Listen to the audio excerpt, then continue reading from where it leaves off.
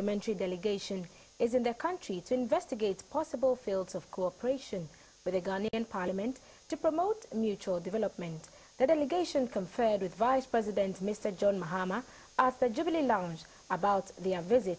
Discussions centered on China's plans to strengthen bilateral and economic ties with Ghana. Ghana-China relations dates back to the First Republic, when Ghana became the first African country to establish diplomatic relations with China over 50 years ago. Since then, Ghana has maintained and deepened its relations with China in several areas. China is currently one of Ghana's biggest trading partners. The collaboration between the National People's Congress NPC of China and Ghana's parliament seek to provide a platform to exchange ideas on policies and interventions to improve the life of their peoples. The leader of the delegation, Mr. Zung Tian-Nong, who is also the vice chairman of the Standing Committee of the National People's Congress of China, said the delegation will inaugurate the China-Africa Cooperation Fund office in Ghana while in the country. The office will be the first of its kind in Africa. The fund was established as one of the practical measures to encourage Chinese enterprises interested in investing in Ghana.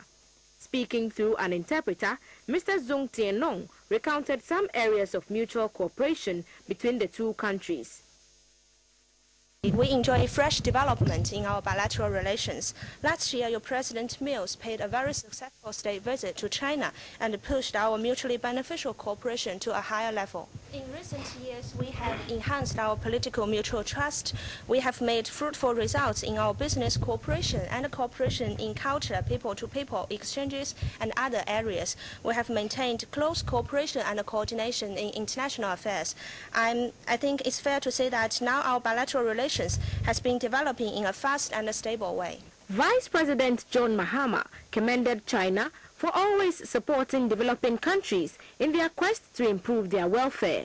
We hope that your visit will cement the relations between the two parliaments in terms of exchange of experience, exchange of human resources. I just want to express our happiness that CAD Fund is opening its office here, because the CAD Fund is particularly placed to be able to promote joint venture between the Ghanaian and private Chinese private sectors, which is more important. While we have the government-to-government relations, it's useful for us to have relations on the private sector level between the Ghanaian private sector and the Chinese private sector. We already have examples of what CAD Fund can do in the Sunon Asogli plant, which has started producing power here in Ghana. Vice President Mahama and the visiting Chinese delegation agree that the establishment of the office in Ghana is a worthy investment.